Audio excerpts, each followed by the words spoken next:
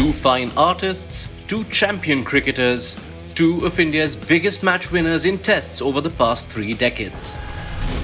India's two leading wicket takers in the format, they stand tall in the history of test match bowling. It isn't just the volume. In terms of impact, Anil Kumble and R. Ashwin are unmatched. While Ashwin has tasted victory far more frequently, his and Kumble's returns in Indian test wins are quite similar and quite staggering. What distinguishes the two from each other? Broadly speaking, Ashwin's had the benefit of being in a more bowling-friendly era, especially at home, but he's also been part of a stacked bowling attack for most of his playing time, which wasn't the case with Kumble. The bowling average in all tests featuring Kumble was 35.6, with all other Indian bowlers going at nearly 34, and he averaged a shade below 30.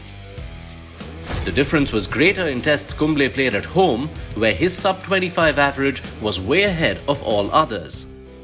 In Ashwin's case, while he too remains well clear of the overall bowling mark, you can see that it's a period where India's bowling output has been much improved. The gulf with the overall average becomes even wider in tests in India, but Ashwin's teammates too have had a good time in these games. The second point of difference is linked to that. Through Kumble's test career from 1990 to 2008, 10 other Indian bowlers took 50+ wickets and only one of them averaged below 30. During Ashwin's time, of the 9 other Indians to have taken 50 or more wickets, only 3 have averaged above 30 and the other 6 have all averaged less than 28, which is better than the best among Kumble's peers.